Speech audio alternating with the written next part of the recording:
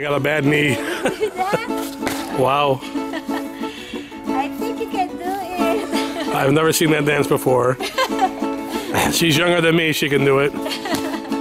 That's her culture. What's this called again? Dragonfly dance. This is the dragonfly. Okay, let's give him a round of applause. Yes.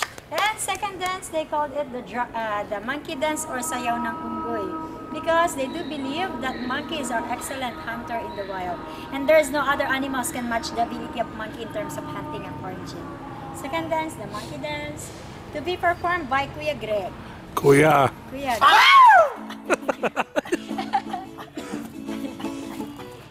Okay, get ready for your videos. For the videos, we have the highlight later. Ayan na, go up and away. Wow. Second, that's the monkey dance. Or sayaw ng unggoy. A round of applause. Very nice. And for the last dance, they called it the war dance or the binabayani dance. The war dance. Someone gonna die? They usually perform this dance whenever there's a misunderstanding that arises between tribes. And they normally send their young men into fighting against the other tribe. But before sending them, they would first ask the guidance of their god called Apo na Malayay. Give them a victorious fight or somehow resolve the problem of peaceful manner. We also believe that the best dancer will be the best fighter.